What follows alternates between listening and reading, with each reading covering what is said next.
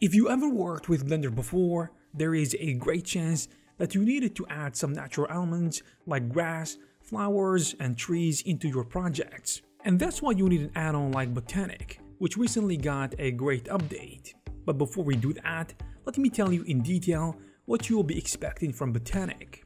The add-on packs a total of 723 assets and about 73 scattering systems, offering you a variety of trees of different types and biomes, like coniferous, deciduous, tropical, and Mediterranean, but it doesn't stop there, cause you got many variations of the same tree type but in different seasons, like a snowy version for winter, faded leaves for autumn, and bright and vibrant variations for spring and summer.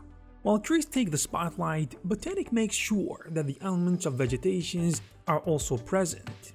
You will find a large selection of grass, plants, shrubs, bushes, weeds, flowers, ivy, and vines, which allows you to create beautiful and vibrant environments. Additionally, it also provides additional elements such as rocks, pots, and saplings, allowing you to make detailed garden scenes by simply dragging your assets into your scene.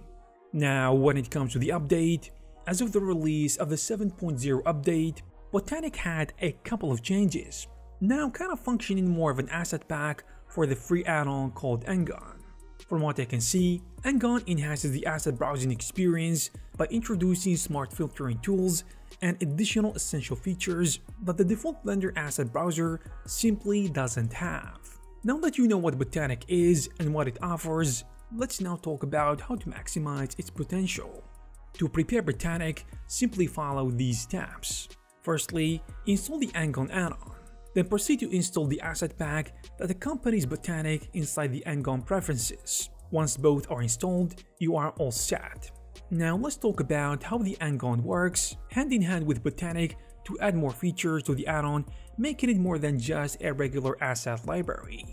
Firstly, Addon offers a very handy snap to ground tool which allows you to easily locate your assets onto your selected ground with a single click, which can be really fast. While the random transformation feature adds scale and rotation variations to assets, which I think can make your scene look more organic and natural, cause nothing is perfectly aligned in the real world.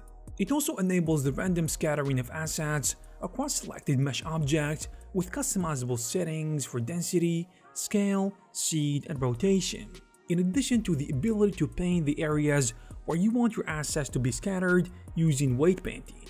It also gives you the ability to change the viewport display of your particles, especially if your viewport performance is suffering. In addition, you can convert assets to editable mode, which allows you to adjust your mesh however you please in the edit mode, with a revert button available to reset models to their default states if needed. Also, you can use real-time modifications to make changes on linked assets, such as changing the season, brightness, hue per branch, leaf color, and so much more. Another handy feature that comes with Botaniq is the ability to add looping animations to your vegetation, which you can customize and tweak by changing the speed, strength, and looping frames or using a different preset. It is also worth mentioning that Botaniq is compatible with Geoscatter, which is the absolute tool for scattering your vegetation assets, helping you make amazing looking foliage in Blender. So guys, if you are interested in Botaniq, you will find all the necessary links in the description. I hope you found this video useful. If you did, please give it a thumbs up. You can also check some of our previous videos. Thank you very much for watching, and I will see you in the next one.